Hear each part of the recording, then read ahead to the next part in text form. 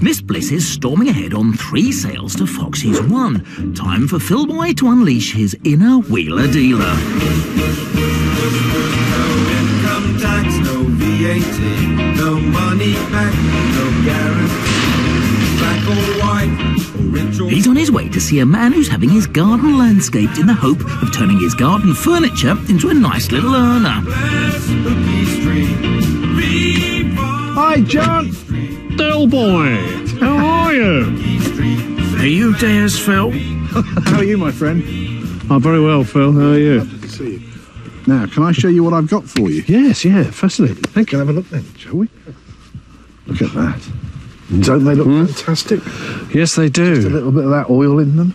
I constantly have a lot of people around here, and they're always saying, is there somewhere to sit? And there are places to sit, as you see, but never enough. Yeah. So how old are they? I mean, are they... I think they're Elizabethan. Elizabethan? The second. Elizabethan.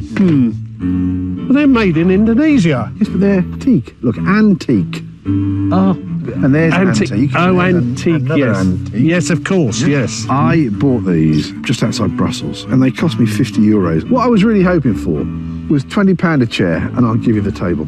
How much? Not going very well, this, is it? So £80 isn't going to work, is it? Well, not really, no. I was thinking more about half that, really. What do you think about that?